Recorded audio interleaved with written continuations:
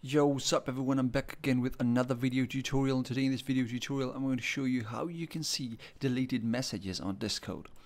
So to begin with, first of all, what we need is Better Discord, which is actually a plugin manager for Discord. So first we'll need to download Better Discord if you don't have Better Discord, because without Better Discord you can't install plugins on your Discord. So you can go to this website, this is the official website, and download the Better Discord from here and install it. And after that, when you go to your Discord settings and scroll down, you will find this Better Discord option with plugins.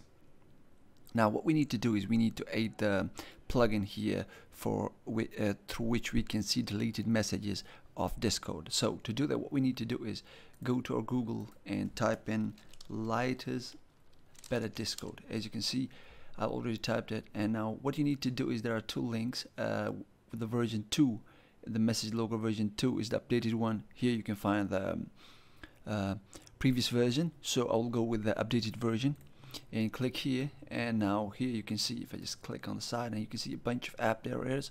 So these are really helpful. You can go through them and find them for yourself, but we are interested in the message logo, and you can see that it's an official plugin. So you gotta click here, and after that click on download.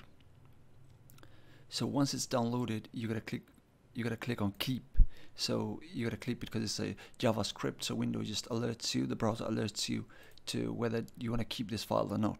So after that, what you need to do is, once it's downloaded, go and click on open plugin folder. And now once the plugin folder is opened here, what we need to do is we need to just copy this file that we downloaded from here. We can just drag it here from the browser and drop it here in the folder. And when we drop it here and you go to the Discord application here in the plugin window, you will see that the message logo version 2 shows up here. Now what you need to do is you need to toggle this switch on, and after that it would say that it needs a library for it to further work. So what you need to do is just simply click on this Xenolib, or we can call it Xeno library. So click on here and it'll download it here. Again, it's a JavaScript file, so your browser will alert you. You gotta click on keep, and again go to the plugin folder which we just opened here. Now what you need to do is again drag this one too and drop it right here.